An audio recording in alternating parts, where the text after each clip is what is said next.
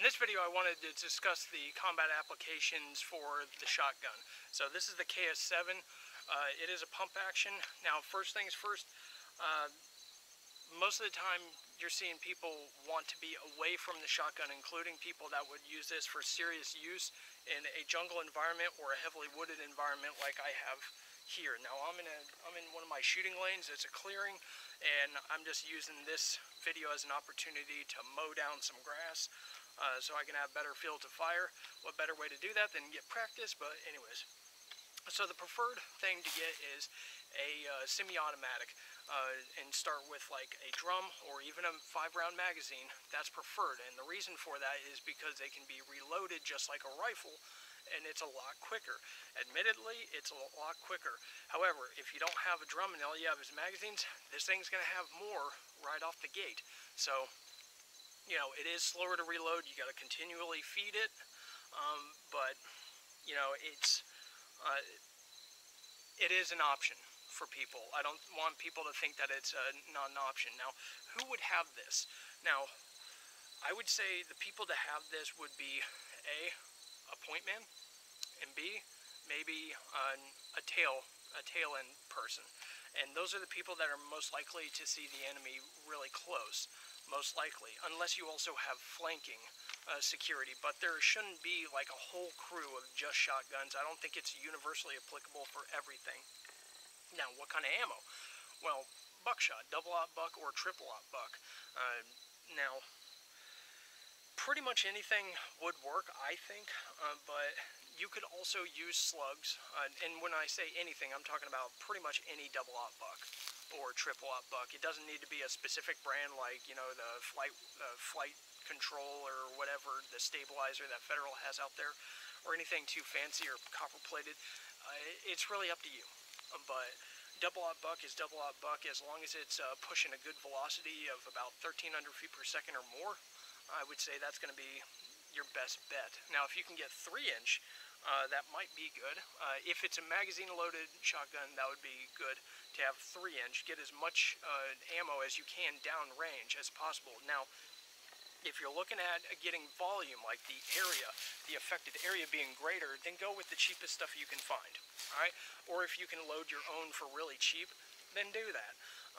But, you know, point men or people that are highly likely to initiate first contact with the enemy, it would be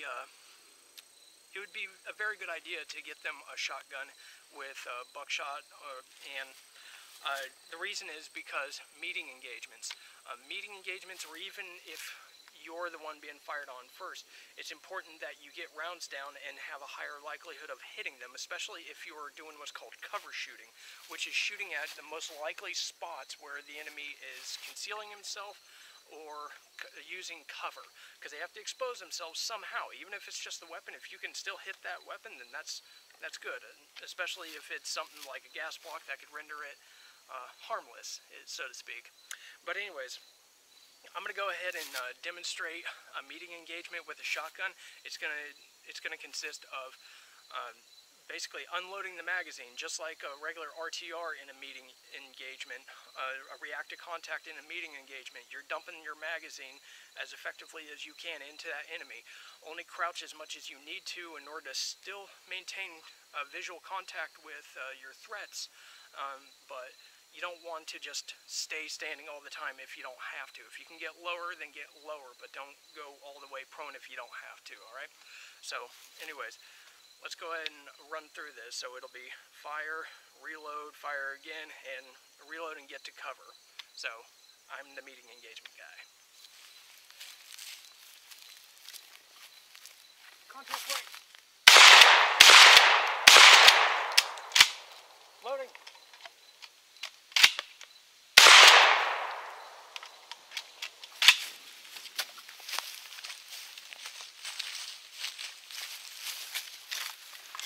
And there you have it. So, I had a hard time with this because these shells, if you try to fire and rack them too fast, they get stuck, and you get a stuck casing in the chamber, and you're not going to have very much luck of getting it out. without, you know, a little bit of work. So that only happens with the practice stuff, like the little bird shot. Any high brass stuff, that I've never had that happen to. So it may be an issue of maybe oiling up the brass a little bit, or maybe replacing the extractor and the extractor spring, I don't know.